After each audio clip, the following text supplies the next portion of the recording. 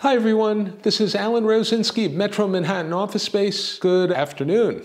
Believe it or not, office rents in New York City are set to skyrocket. My prediction is that by the end of the 20s, average office rents in New York City are going to reach new records and exceed $100 a square foot. Now, that's not in the short term. We haven't hit bottom yet. Commercial rents for office space are still going to decline. But when people discuss, the experts, the pundits discuss the future of the market for office space in New York City, they focus on demand. How many businesses are going to need office space? How much square footage are they going to need? How many workers are going to be returning to their office? What they tend to ignore is supply. And the supply of office space in Manhattan over time is going to adjust. So let's assume vacancy rates now are about 14%.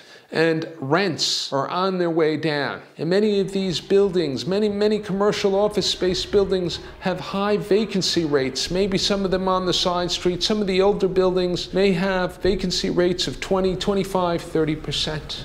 These buildings may be converted. Don't forget, there's a housing crisis at the moment. There's a lack of housing in New York City. People still want to live in New York City. During the pandemic, they've gotten spoiled. They've gotten spoiled because they don't have to commute to their jobs. Now, when this is over, people are going to be a lot less likely to tolerate a commute. They're going to want to be close to where they work because they're used to working from home. Now, the city of New York is going to have an incentive with a lot of vacant buildings and less tax revenue. They're going to have an incentive to allow the conversion of commercial buildings, commercial office buildings, to residential use. In fact, the real estate industry is in favor of this. The Real Estate Board of New York, REBNY, supports the conversion of office buildings in business districts to residential uses.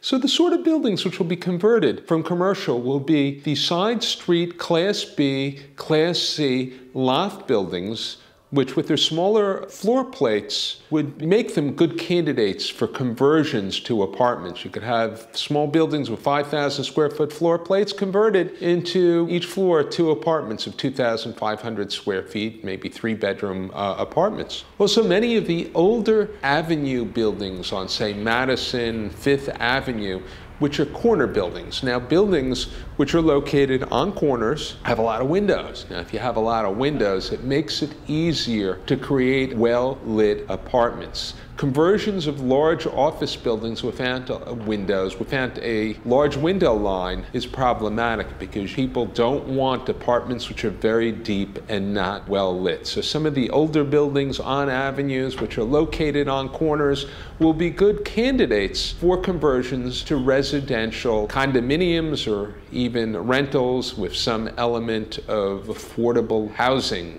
Now, we've seen this happen before. After the dot-com crash in 2000 and the September 11th terrorist attacks in 2001, many buildings in the financial district in Lower Manhattan, many commercial office buildings were converted to a residential use, turned into condominiums, a few of them into rental buildings. And as a result, the financial district is the fastest growing residential neighborhood in New York City. Around 2001, it had a residential population of about 22,000, and that population has tripled to 66,000. In fact, you have some well-known buildings in Lower Manhattan which have been converted to residential use. Among the best known is the Woolworth building, where the upper floors have been converted to very high-end residential condominiums. Now, it's very likely that something similar will occur in Midtown Manhattan, which is among the last major, or maybe the only major business district in New York City which has not seen a wave of conversions of office buildings to residential housing.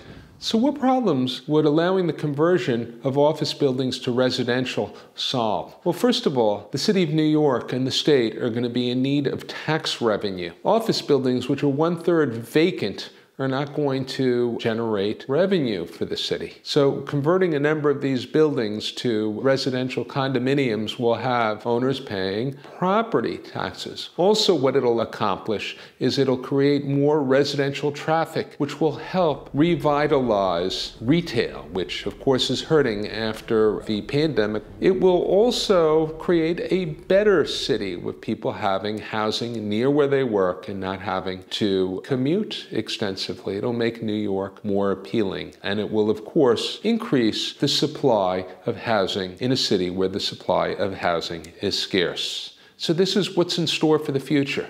In many of these Class C, Class B buildings on the side streets and on the avenues, the leases very frequently have demolition clauses. So in the event that these buildings are sold and they're converted to a residential use, the landlord has the right to terminate the leases. So they don't have to wait for every lease in the building to expire or to buy out the tenants. In the event the buildings are sold and the zoning is changed and a developer wants to convert them, that process could occur in a couple of years. There's big changes ahead for New York City. Within 10 years, there'll be a lot more housing available, in my opinion, and commercial office space will be relatively scarce, with prices certainly much higher than they are now, and very possibly above the peak they achieved a few years ago. So this is a little bit of a different take on many analysts' opinion of the New York City office space market, but hope you find it interesting. Until the next time, take care now.